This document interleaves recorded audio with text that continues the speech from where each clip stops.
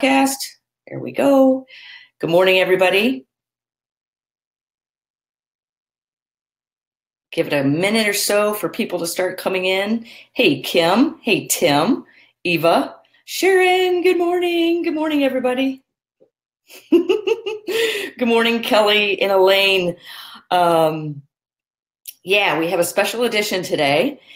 As we are going to be, you're going to see here in a minute, we have Ashley Nalley and Dawn Graham in here with us. They're patiently waiting to come on screen. Good morning, Jennifer, Jill, Susie. Hey, Lynn. Hey, Kelly. Good morning, everybody. And Sandy, Carol, Chris. Very excited. Like I said, this is our 3-year anniversary. I can't believe I've been getting up every Sunday morning well, I get up at 6 o'clock in the morning to prepare for this. Good morning, Ray. Good morning, Dorothy. Yeah, so welcome. And if you know of anybody that this live stream could help, please feel free to share it with them. Good morning, Lynn from Canada and Tess. Hey, everybody. Got a couple things to share with you before we get started. So for those of you that don't know or maybe new, who on here has been following us for the past 3 years every Sunday morning? It was just a crazy idea I had. I was just like, why wouldn't people want to see some of this training? Why don't I broadcast this? So I just decided to go live and do it. And we did start on Periscope. And then I heard about this Facebook live streaming thing and said, I'm switching over to Facebook. So yeah, 3 years ago, we did start on Periscope for several months. And then a couple of months later, switched it over to Facebook. Good morning, Adrian. Hey, Sharon says, me. Yes, Sharon, I do believe you have been with us all 3 years. And Susie, Carol says she's been here since day one. Julie has been following us or attending for the past year. So thank you. And Kim has been following from, that's right. Kim has been following from the beginning on Periscope. So yeah, for those that may not know, are new to the episode, my name's Laura Joseph, owner of the Animal Behavior Center. We are an international educational center where we broadcast via our live streams and help share with everybody how to live, love, and learn through working with animals using applied behavior analysis and positive reinforcement. And you can find out more about us on our website at theanimalbehaviorcenter.com. Yay! Hey, Sue. And Sue says her first time loves Dawn Graham. Well, good.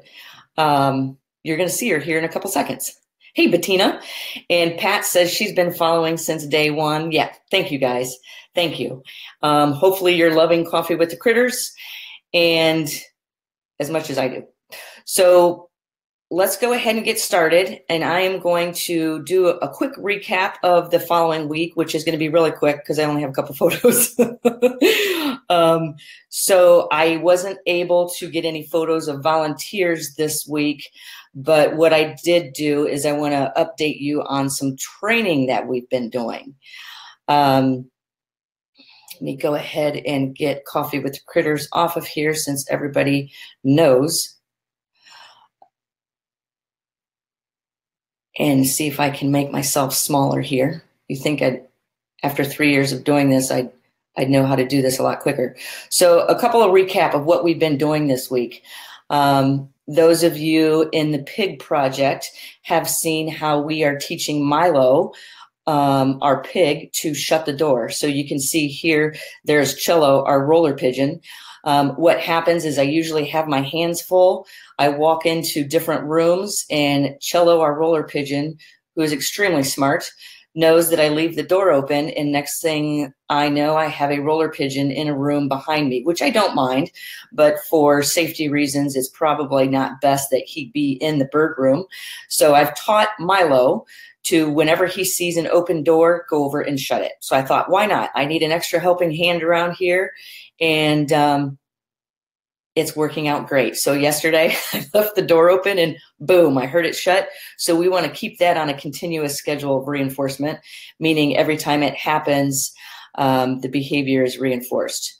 And secondly, those of you that have been following our work in the Parrot Project, this is Murray, our soon-to-be 14-year-old green wing macaw. He was one that I let my relationship go with him. And by that, I mean I stopped training him because the volunteers were training him instead.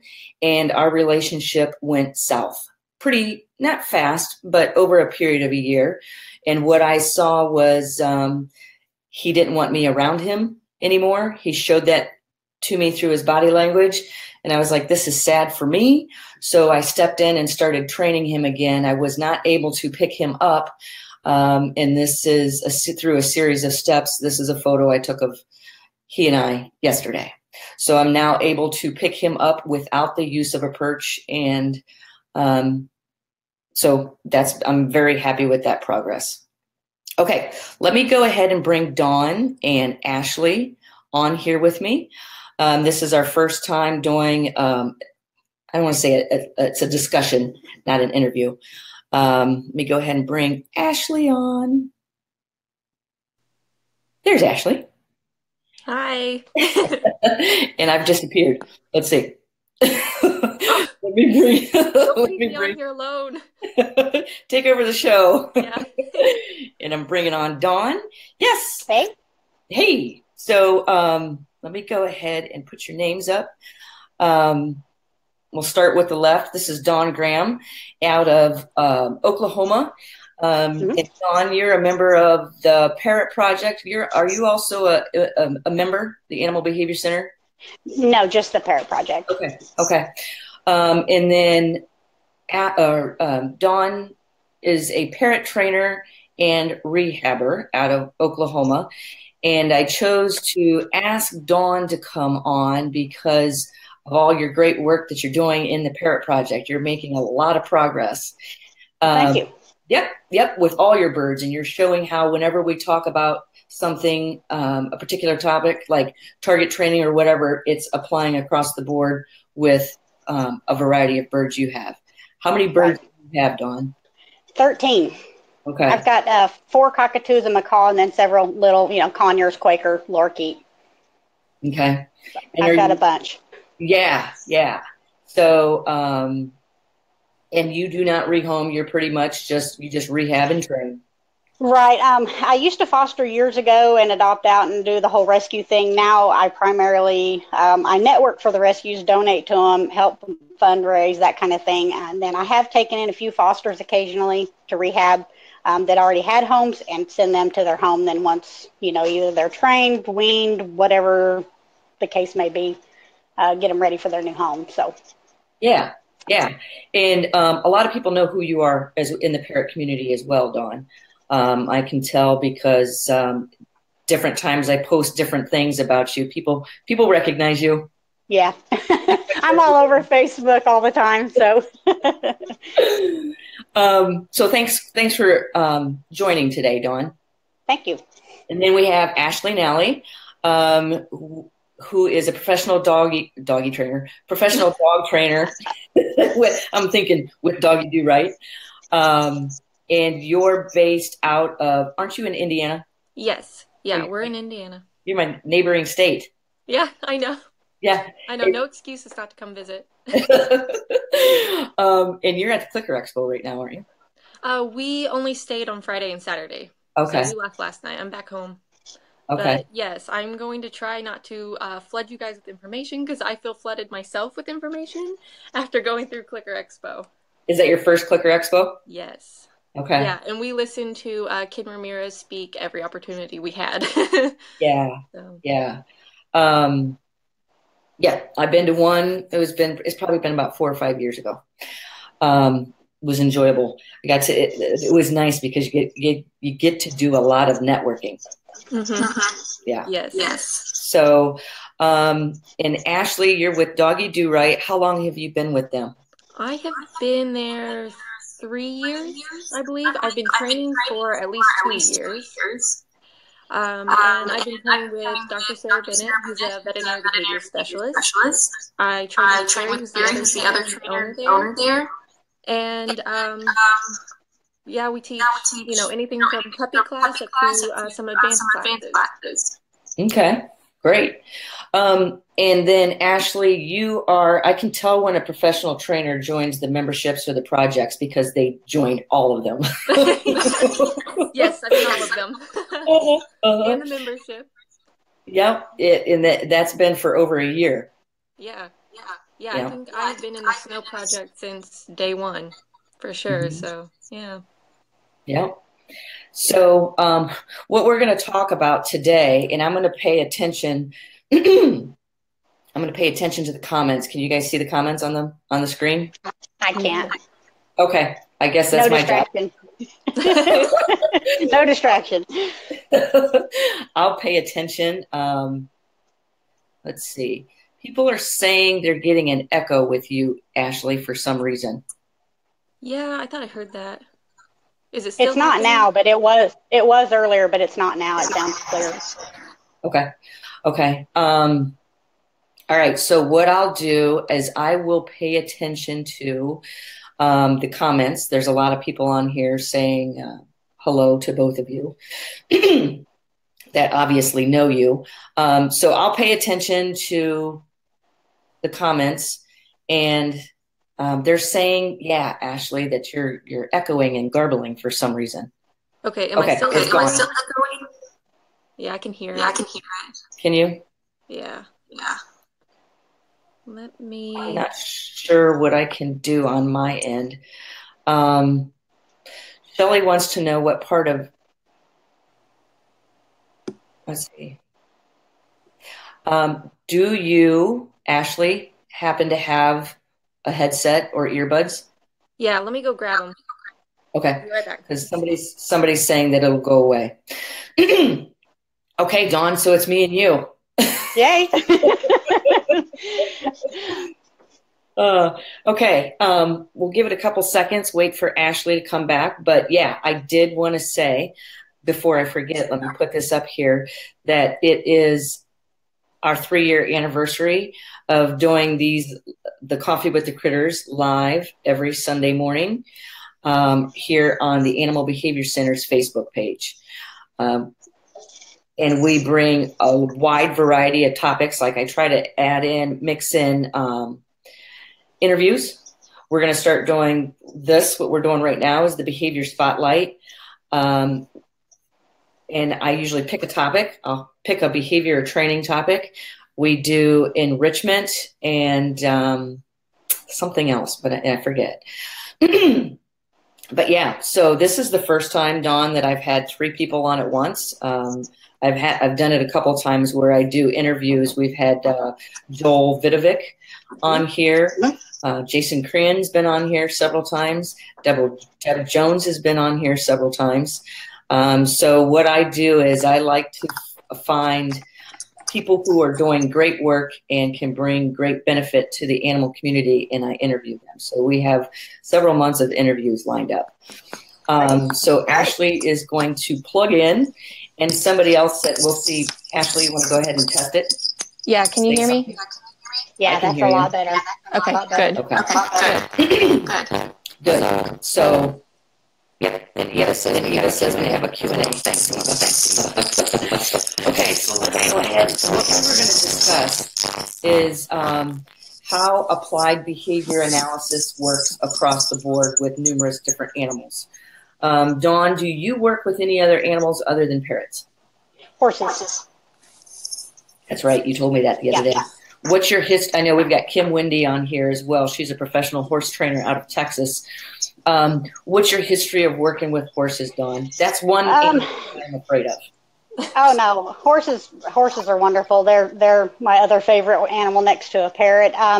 Primarily, I don't want to call it breaking them, but training them to ride. I never really was into disciplines like reining, that kind of thing. I did get into the hunter jumpers there for a few years and worked at a barn in Scottsdale, Arizona for a while, training the jumper horses and stuff. But, most of it's been training to ride, correcting some unwanted behaviors or bad behaviors, that kind of thing.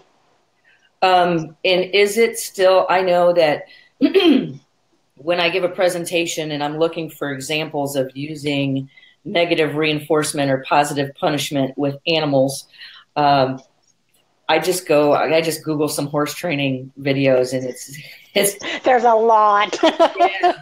Yeah. Yeah.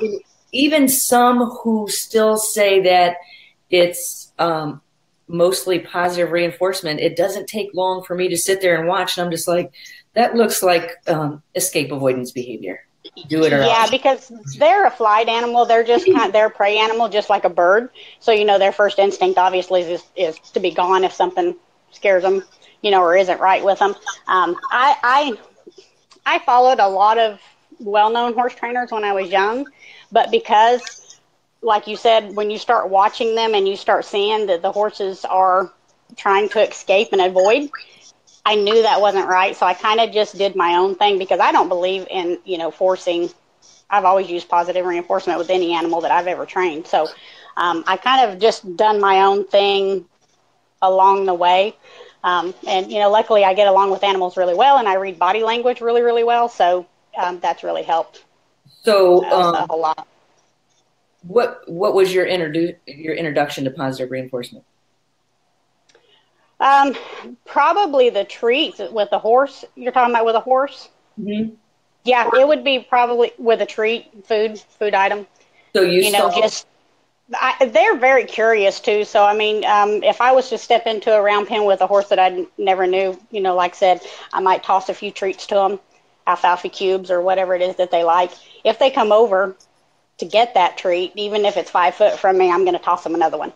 And I'll work them up a little closer. And it doesn't take long for them to realize standing still. I'll stand still. It might be my condition. But I'll stay still and let them come in before I do anything with them, really. Dawn, let's give it a couple of seconds because you're freezing. And if you Lord. That's okay. Can you hear me now? It's kind of sketchy. It's coming and going. So if you start freezing, so feel free to refresh your screen. That may help. But until then, we get your frozen face.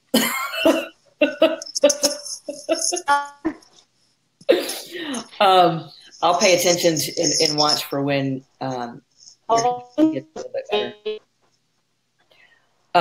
So I'm going to have to write a note because there's something else I wanted to talk about. Oh, no.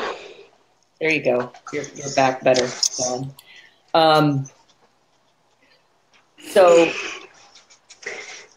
there you go. Okay, are y'all there? Yep. Yeah.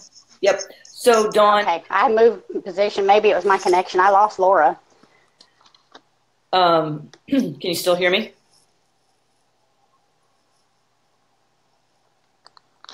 Can you still hear me, Dawn? Obviously not. Okay.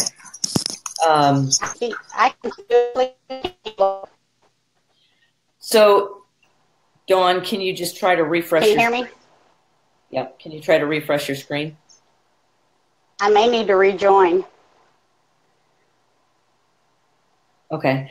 And feel free to do that. You can click on that link and come back in, Dawn.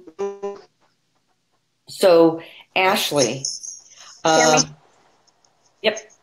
Shoot. Don't cuss, we can hear you. Ashley, can you hear me? Yeah, I can hear you. Okay. I didn't know it. I lost Laura. I can't see anything but you. Can you hear me? She says she can't see anything but me. Yeah, I can still see. I can't hear anybody either. Oh, that's too bad. Ashley, will you tell her to try to exit out and come back into that link? Yeah, can you hear me, Dawn? Yeah, I can hear you just fine. Okay, she says X out and then click that link again and come back in. Okay. So, Ashley, I know you work with a wide variety of different animals, don't you? I've seen you work. As of recently, yeah. I started working at a shelter and they had some pigs there. So I'm like, well, I'm in the pig project. I can just start applying this stuff. And so I started working with them. I've worked with birds, not many, but a few. And Parrots? yeah, parrots. So I think aside from dogs, I would say that pigs and parrots are the other two that I would train. Okay. Yeah. Yeah, and aren't pigs very different?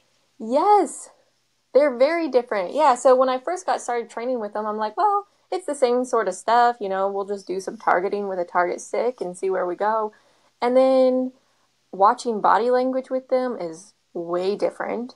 And engaging with them is a lot different too. They're very quick. So I had like a bad click in there and I'm like, oh no, I've just ruined all my training because they catch on so fast.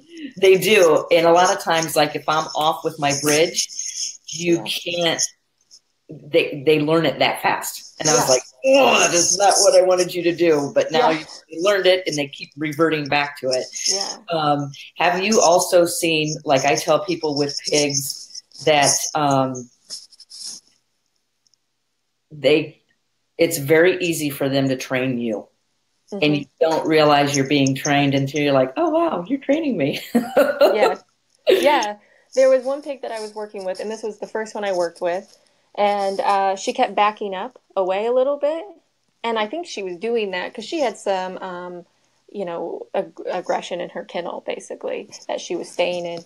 And she'd back up a little bit, and I'd toss a couple treats, just kind of counter conditioning me being there. And what I realized was I was teaching her to back up away from me and that she would get food for doing so because I'd toss her a couple pieces of Cheerios. That's what you were trying to teach her? No. Okay. No. So I was working on target training with her, but then I was like accidentally teaching her to back up and I didn't realize I was doing it. Just making sure she was comfortable with me being there and training with me. So I'm watching that like, okay, I need to end training. Obviously, I'm accidentally training target training, backing up, and I don't know what exactly the response was to me fully with her, but it was really interesting. Are you still working with those pigs? She is adopted out. Oh, good. So, yeah, and actually they transferred them to a sanctuary. Okay. So they're at a sanctuary now? Mm-hmm. Okay. Yeah. So I'm sure there will be more, but yeah. Yeah. Did you see that your training has helped them when they were relocated? I haven't followed up with the relocation yet because it's quite recent. What I did see, though, was the one that they kept saying was kind of aggressive in her kennel that she was staying in. When I first started engaging with her, she was jumping up at the kennel at the front of it. Within one training session, I had her keeping all four hooves on the ground and, interacting quite happily with me. So, and she was also starting to follow the target through a barrier, but she was following the target back and forth when requested. So that was really cool to see within one session already starting to form that. Yeah. And because I was watching some of your work in the pig project with the pigs, I know that when I first start training an animal, if I'm not familiar with the species or if I'm not familiar with that individual animal, one of the first things I train is I just identify reinforcers and then I just walk up, and if they're food reinforcers, I just walk up and continually, every time I approach the enclosure, pair myself with a positive food reinforcer. Food reinforcer. Yeah. And then the next thing I train is usually nose, snout, or beak target because I need to be able to read that animal's body language. And that's how I do it, by asking them to touch a target stick. So then I can start pairing and understanding, finding what that body language looks like in association with something that I know is of high value. So then I can start identifying what excited looks like, what frustrated looks like, if the animal's not catching on. And it's a pretty quick and easy behavior to get with some animals. Not all, of course. I've seen your work with the parrots, and it's a whole shaping plan. Just get them to accept, one of those lollipop targets. Yeah. But it's also really nice too, because with the dogs that are a bit more reactive, you can have that target stick, so you can still be teaching a behavior. You can still be teaching those condition reinforcers and using them, but you also have a barrier of sorts, you know. Yeah, I'm with you. I immediately toss a couple treats, make sure you're comfortable with me, and then we go into target training. Yeah. And I've had to use that. Let me try to get Dawn back on here because I want to talk to her about see if this is going to happen or not. I'm here. I had to move, so hopefully, and I'm holding my camera, so hopefully it's not too shaky. Yep. Look good. Because I really was hoping you could get back in here, Dawn, because I wanted to talk to you more about horses. Because when talking about the use of negative reinforcement, which is getting the behavior you want, the animal gives you the behavior you want to escape, avoid a consequence. Negative reinforcement is will I use it? Very rarely. Most the area where I see I may have to use it the most is in working with wildlife, because that animal wants nothing to do with you. So if I do use negative reinforcement, I will use it paired with positive reinforcement with the intention of dropping out the negative reinforcement. For example, when working with wildlife, now I'm talking about injured wildlife that cannot be reintroduced into the wild. It has to stay in captivity due to its injuries. I will shape the animal staying still, because it wants nothing to do with me. It's usually as far away in the enclosure as possible. So I will bridge and reinforce just staying there. And I know I'm using negative reinforcement. The animal would be like, if I just stay here and stay still, she will go away. So that gives me enough time to bridge, drop in a food reinforcer, bam, then I go away. Then you usually see the animal come up, get the food reinforcer. I start approaching again, bam, the animal goes to the back of the enclosure. I wait for, a period of sitting or perching, whatever, still, bridge, reinforce. And pretty soon,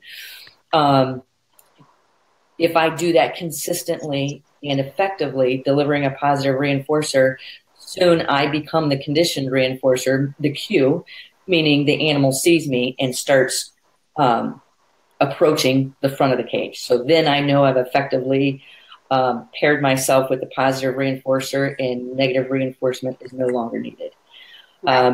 Because it's negative reinforcement is so damaging, can be so damaging, and it doesn't build that relationship between the animal and the trainer.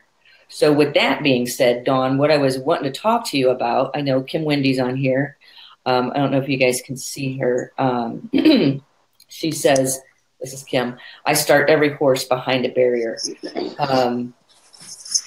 I would too. I don't think I would get on the other side of that barrier. But with what you were talking about before we got cut out, Dawn, is if somebody was to go in with a horse, now those, they can weigh, how much do they weigh? Oh, anywhere from 800 to 1,500 pounds. I mean, they're big animals. Yeah. One kick could take your head nearly off. I mean, they're very strong, big animals. Yeah. So using negative reinforcement is one of the last things I would want to do with a horse. Yeah, because they're going to blow up, eventually. I mean, they may do what you want for 6, 10, 20 times, but there's going to come a point when that's not going to work anymore, and they're going to blow up. I mean, they're going to act out against it. They feel, to me, it seems like forcing them. And like I said, I don't like forcing anything. I don't like to be forced. And, somebody forces me, I'm going to push against them because I don't like it. And it's the same thing for the animals. I mean, there's really no need in it. And plus, they're so big, they can hurt you. They really hurt you. Yeah. I had somebody here locally, because we were talking, I was actually having a discussion with Kim Wendy, talking to her about horses. And I had mentioned that negative reinforcement is so huge in horse training. Even some of the more well-known, I mean, that's not my area of expertise, so I don't know.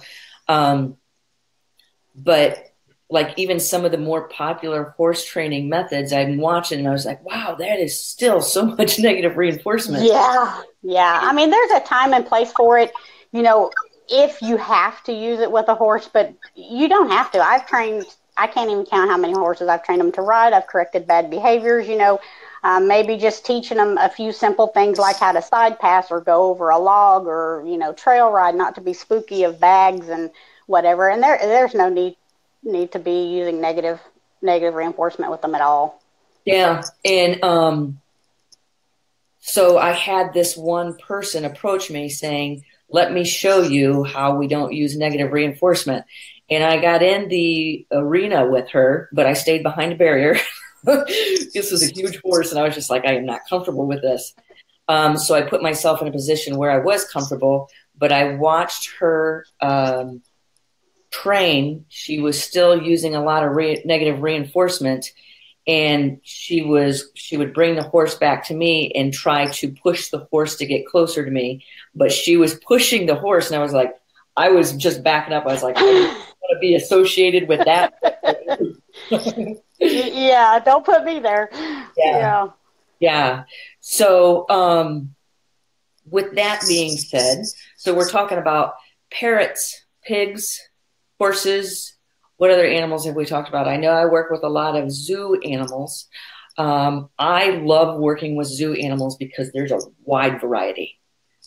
You can have 300 different species of animals, and then I just go in, okay, which one are we going to train today? And I do that because I like to empower them through their training. I've never in a million years would I thought I would be a professional animal trainer.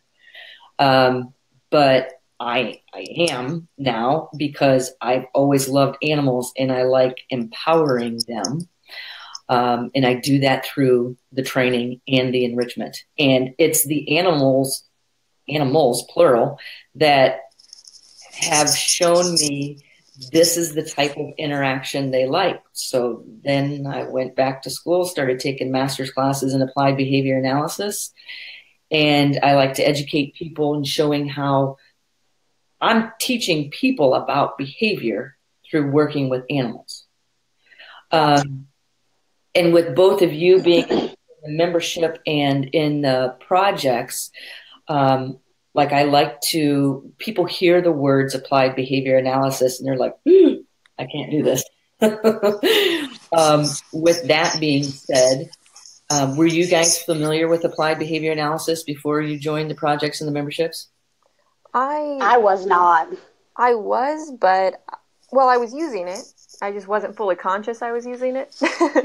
You know, because my border collie Alice is really reactive. You know, so what's the main thing that you do with a reactive dog?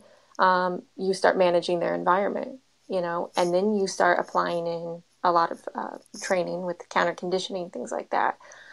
So, yeah, I was using it. I just wasn't fully aware of what I was doing. Yeah. And I think that would probably stand true for me. I know since, you know, I started the project that I knew how to get a certain behavior from an animal. I knew how to train it. I didn't know the mechanics behind why I was doing a particular thing to get an animal to do a particular behavior. Mm-hmm. You know, so I understand, and especially the small steps, and, you know, especially, I understand that I can do this and get this behavior, but then when I hit a little block or the animal doesn't understand maybe or is getting a little frustrated, I would just back all the way up and start all over again. Now I can just tweak what I'm doing a little bit and keep going forward to get past that versus, you know, starting all over and just, you know, practice when there didn't need to be 10 hours of practice and I could get it done in an hour, you know, for an example. So the mechanics of applied analysis behavior is what I've gotten out of the project, I think, more than anything. Yeah. And like a lot of I haven't seen anything that we've done that's not shaping. So much of what we do is everything. I didn't realize how much was shaping until I started the project. The beautiful thing about shaping, though, is, you know, you can, I'll use my Goffins, my oldest Goffins, for an example. He recall trains. You know, we train recall. He recalls probably 60% of the time on cue.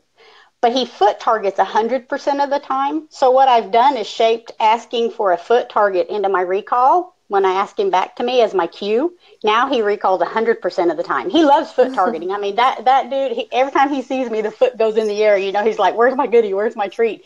So I've used that and incorporated it into my recall training with him. So now I get him 100%, you know, coming back to me. But I shaped that cue instead of the old cue, you know. But shaping, I never realized how much shaping there is to training. Yeah. And then have you also seen that, like I know Sharon Collins is on here. She's from Long Island, and her and a bunch of people from the Long Island Parrot Society were out here. And she'd asked me one time, Laura, are you ever not training? And I'm like, no, unless I'm sleeping, then I'm not training. But it's because once you're really aware of it, if, you know, you guys hear me say all the time, if that animal can see, hear, smell, or feel you, you're training it. Whether you realize it or not, it's just what are you training? I found that with myself. Every interaction, I'll stop myself and say, well, wait a minute.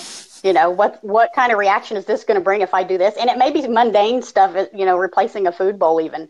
But instead of the bird being close to me, he's at the very back up there, and, you know, his feathers are kind of flat and he's not looking real happy. So now I'm paying more attention. Ordinarily, I would have just put the bowl in there and closed the door and went on about my business. But, you know, I'm paying attention to a lot of the little small details, I guess you could say, with them especially. Yeah, because they are.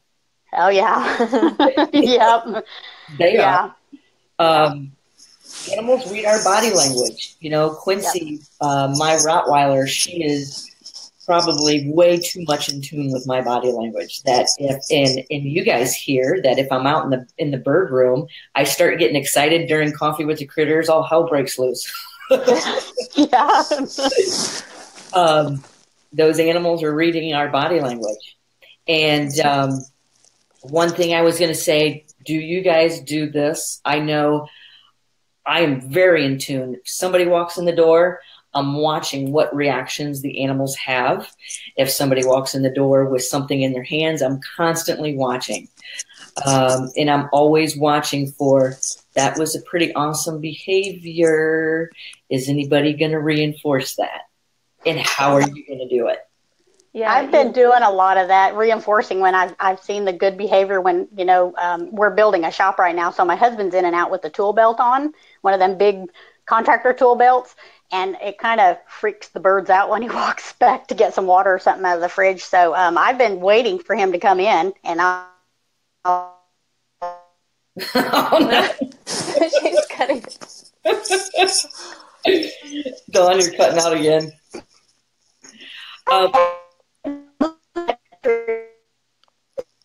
Hang on. Okay. I hear you. I hear you. Okay, good. Right. Ashley, you were getting ready to say something? Yeah, like what you said, which is you're watching kind of what your animals are watching for. And I was training up. Oh, she's gone. I think she's probably going to try to come back in. Yeah. But I was training up a vet visit with Alice. So I'm taking her to the vet about once a week. And we're going in, we're eating some treats, we're leaving. And there was a time that I went in there, and typically they shut this door because that's where the cats are. And Alice doesn't really mind cats. So they asked me when I walk in, do we need to shut this door and put the cats behind it? And I said, no, it won't be a problem. She walks in, she sees that door, and it was shut down. Like, she didn't want to eat, she didn't want to respond to cues. So, and I saw it because she's looking at it. And I'm going, you know, watch me, sit, things like that. And she's like, mm-mm. And she's just staring at that door. So we walked out. And, you know, but that's an example of you have to be watching what your animals are watching, because she didn't care about the cat. She didn't care about the vet techs walking around. It was the door. The door. Mm-hmm. Yeah. So, and that's the importance in, a lot of times I say, never assume that your animal is going to be comfortable or not be comfortable. Something just happened yesterday. Oh, it was in the Parrot Project with Barbara Amsler and her African Gray. Mm-hmm. Did you see that post? Mm-hmm. She said she moved the cage and didn't realize what a huge difference that would make in getting calm behavior from Daisy, her Gray. That was, and that's another reason why I always suggest to people, don't stop experimenting. Yeah. Because when you experiment, that is when you will find different positive reinforcers or potential punishers. Yeah. Yeah, you know, I'm kind of kicking myself because my Papillon Miko, he's typically crated every night. And we decided we'd start letting him stay out. And, you know, we had issues like we'd go and cue him to go into his crate, and it would be evening time, and he would growl a little bit. And, you know, you could tell he was uncomfortable, and so I'm thinking I have to train the crate, and I have to make sure there's nothing outside that's punishing behavior. And, you know, I'm looking at this from like this huge training angle of what can I do to make him more comfortable going in at night. And there was one night we let him stay out, and he was doing other stuff too. Like it would hit like 6 o'clock in the evening, and his noise reactivity issues would start flaring up. You know, every little noise he'd start barking at again. And we let him stay out one night, and I'm not recommending this for everyone. I'm just saying for him personally. You know, we let him stay out, and the next morning, you know, okay, whatever. So we decided we'd do it again. And all of those behaviors, the reactivity towards noises at night, the growling, if we would start approaching in the evenings, you know, waking up at 4 o'clock in the morning and barking, things like that, gone. You know, and he's not resource guarding the bed from anybody. You know, you can just tell it's such an adjustment in his environment that made him more comfortable. So now he stays out at night because it's not worth it's not worth putting him through that stress. But yeah, just changing it even slightly was huge for him. Yeah, that's good to hear, because it sounds like maybe the crate was flooding. Yeah, I think so. And I didn't realize it because he would still walk in. I'm thinking, is it the crate? Is it something going on outside? You know, you know, he has issues. You never know fully what's going on with him. But yeah, I realized after that change in his behavior, I'm like, you know, that crate probably wasn't a good idea this entire time. Yeah, so it's all about the individual. Yeah. I'm going to try to bring Dawn back in. Sorry, I live in the country, and sometimes my connection can be just awful. That's okay. You're maybe I like leaving in and out, you know, dramatic exit. Yeah. You're intermittent reinforcement for the Coffee with the Critters. Yes, it is that. I keep coming back, hitting that join button. So we were talking about, and if anybody has any questions, if you guys have any questions you want me, Dawn, or Ashley to discuss, feel free to post it. I'm watching the conversations. They're tending to, they're chatting with each other. But yeah, with Ashley, you saying your Miko has issues, we get people that this is why our doors are locked here at the center. People want to come in, and I tell people we are an educational center. We are not a zoo. Mm-hmm. We're not a petting zoo. This can be a very dangerous place for somebody to be who isn't aware. Such as body language. We get a lot of people, well, we don't get a lot of people, but of the people that come to our front door, all of our doors are locked. And then we're like, oh, look at the turkey vulture. And I'm like, yeah, you don't want to be. She looks cute, but no. And they're like, oh, look, she wants to play. And I was like, define play, because you will be her enrichment if you come on the other side of this door. It's not going to be anything you like.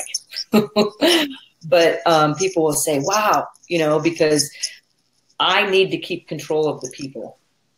As soon as that door opens, I need to have 100% control over that person, because they're going to, as you guys both know, they can quickly reinforce undesired behavior that I've been taking months to change.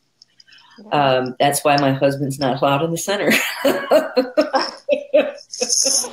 I get a lot of that at home too. It's like, no, stay away from them. Yeah.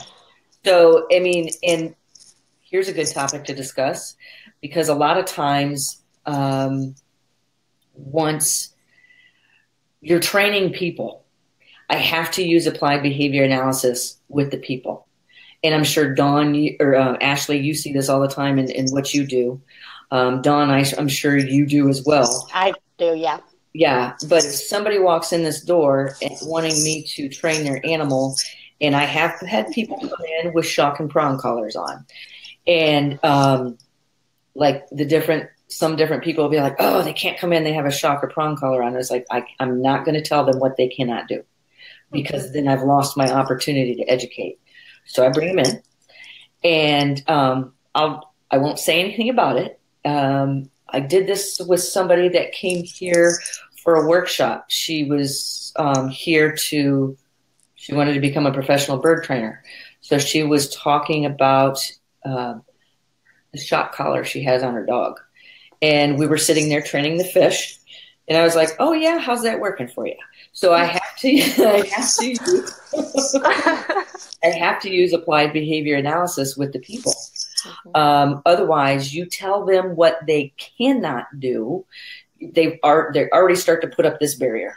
They get very defensive, and understandably so. I don't want somebody telling me what I can't do and that I'm doing things incorrectly. Or not right off the bat like that, no. Yeah. So by the end of the workshop, I kept her dog in mind throughout the workshop. By the end of the workshop, and I said, what are you going to take away from this that do you think you could do something different with your dog? And she said, absolutely. And she shot some video and sent it back to me after she went home, walking her dog loosely on a leash with no shock collar. Because I'm just like, are you getting the behavior? And she's like, no, the dog still pulls. I was like, okay, so why not try a different method? Yeah. You know, we were listening to Ken Ramirez at Clicker Expo, and, you know, he said, are you punishing the dog or are you actually punishing behavior? You know, and punishing not as in like scolding the dog every time he does something bad, but, you know, is that behavior decreasing and happening? And he said, or are you just getting mad at the dog and, you know, it's not as beneficial. So, yeah, it's one of those things, like you said, you can't just be like, hey, stop doing this and stop doing that with the people, because they do get defensive. It's try this, try that, and they start seeing how easy it is, and they go, huh, that kind of worked. Yeah, and a lot of times what I'll do is say, okay, you know, because I really hesitate in saying dogs are more resilient, because it's all up to the individual. Because I've seen some dogs and I'm like, they're not so resilient. But I'm like, okay, this may work on this animal. How are you going to use that with the turkey vulture that's 30 feet up in the rafters? Mm-hmm. Or how are you going to use this? I was just talking with somebody on Facebook the other day about some alligator training. Of course you were. Yeah. Did we have any doubt? There's a fellow trainer and a former volunteer here, Christy Skinkiss, who I used to train with at a zoo, and we trained the alligators. And I was like, we can do this. And she's like, I don't understand how. And I was like, we would pull up buckets and sit out the side of the alligator enclosure. And I'm like, behavior doesn't lie. And she goes, every time I walk by the alligator enclosure, they're climbing up the side of the cage, or the enclosure. And I was like, something's reinforcing that. There's a reason that alligator is doing that. So we started paying attention. She was there all week, and I was like, start paying attention to what everybody's doing. And what would happen is when people would walk by the enclosure, if, say, the kookaburras didn't finish eating their mice, they would grab them and toss them into the alligator enclosure. So then we had to take those two alligators. The one alligator was giving us the behavior we wanted, which was just staying there and waiting until the food was presented. The other one was the one that was climbing. So we trained the one that was climbing to station, and we would reinforce. And we started that by, I would reinforce low underneath the enclosure gate. So there was a reason for the alligator to want to keep all 4 feet on the ground. And I like to show people the different animals to show how applied behavior analysis works across the board. So yeah, a lot of times when I start telling people, showing how applied behavior analysis works, it's the science of common sense. People are like, oh, I knew that. It's a eureka moment. Eureka. Isn't that the truth? When you start understanding how to use it, it's like, I knew that. I just didn't know how to get there. Yeah. Or I wasn't aware of this, something I'm doing is bringing the consequence from the animal, what the animal's getting from it. Right. Mm-hmm. Yeah. And breaking down behavior is hard. You know, it's hard for us as trainers, let alone people who have, you know, a lot of emotional investment in it. You know, your dog's jumping at all your guests, you know, or, yeah, your parrot's biting you every time you go to get them out of the enclosure that they're in, things like that. You know, you look at that and it's hard to break down behavior and see what's reinforcing it, how can we change it? And once you start applying it, they start going, oh, yeah, that does work. But breaking it down is difficult. Yeah. Yeah. And something I also say is you don't learn from easy. Yeah. Some of the animals I bring in here to work with and show via our live streams are ones that are very challenging for me. Like, I mean, the porcupine wasn't too challenging. She was pretty easy, but I didn't. But Snow.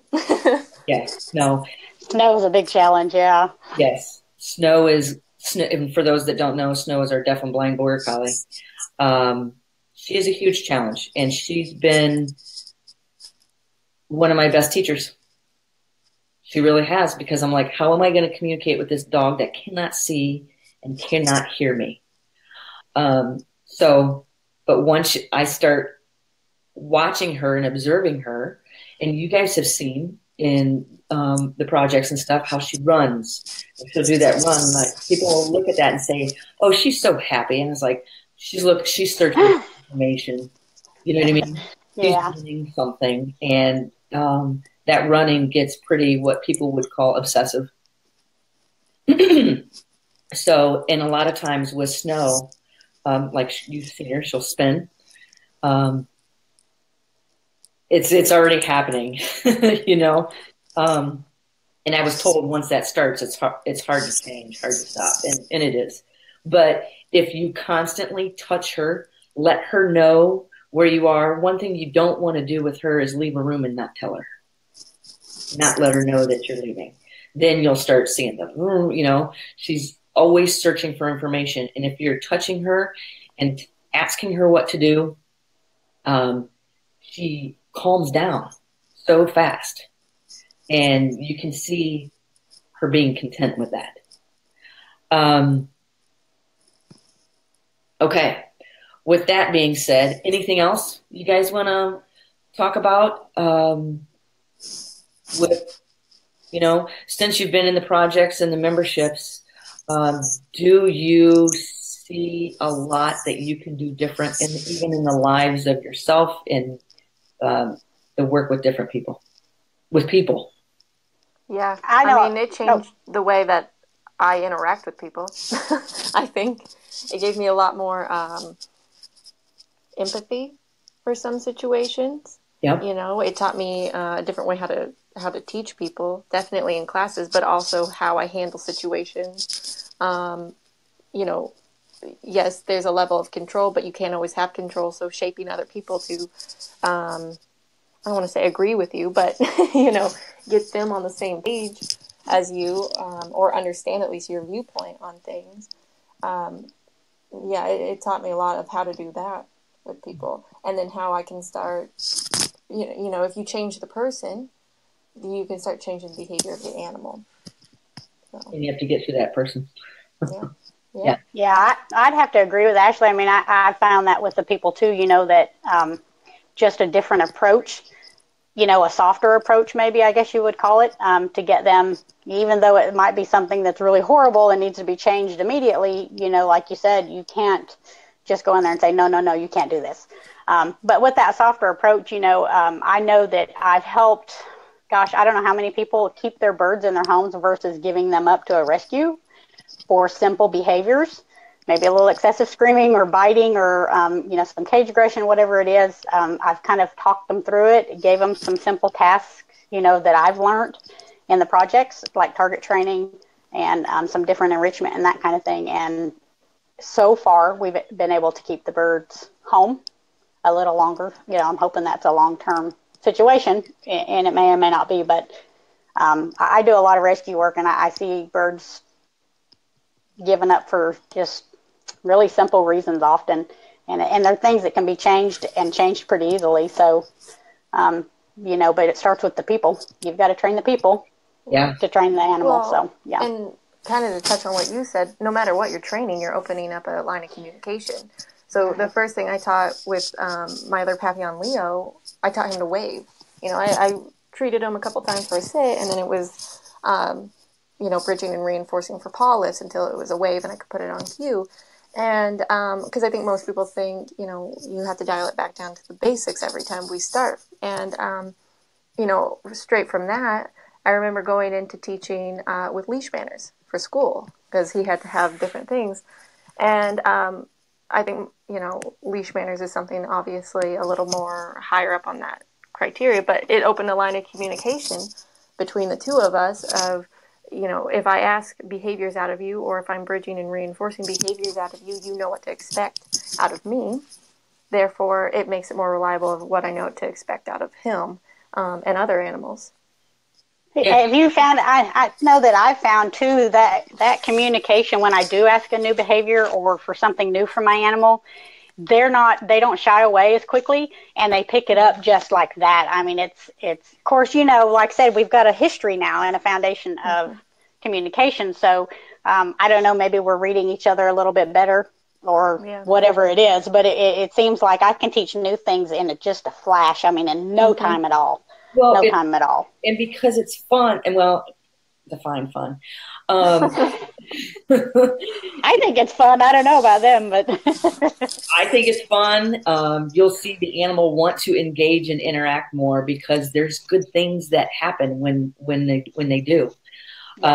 So it's a great way to. I mean, a lot of people don't like to use the word control, but it's all about manipulation and control for the better well-being of the future of that animal. Right. So you make it fun for the person, for the people, then they want to train more once they see how it's done. Yeah. Yeah. Okay. With that, I know there's a couple of people have had some questions, so we're pretty much out of time. But Dawn and Ashley, I encourage you that after this live stream is over, you know, whenever, to go back and feel free to go through the comments and respond to some people because some people have been asking stuff, particularly of the both of you, and I just didn't want to interrupt your conversation. So, okay. I want to thank you both very much for coming on here with me today. For those of you that want to get in touch with Ashley, here is her email address. Because I think it was Tim had asked for contact information for both of you. So feel free to go back and comment. So you can reach Ashley there. If anybody wants to know more information about what we do here at the Animal Behavior Center, here's our website, theanimalbehaviorcenter.com. And you can always reach me personally via my email address, laura@theanimalbehaviorcenter.com. So with that being said, I don't want to boot you guys off the screen. No, but thank you for having me. No, thank you. Yeah, thank you too for having me also. Yes, thank you both so much. And we lost Dawn. Yeah. Thank you both. Thank you both so much, and great work you're doing in the projects in the membership. So, okay. With that being said, happy anniversary to Coffee with Critters. Thank you both for coming, and we'll see you guys next week on Coffee with the Critters. All right, take care.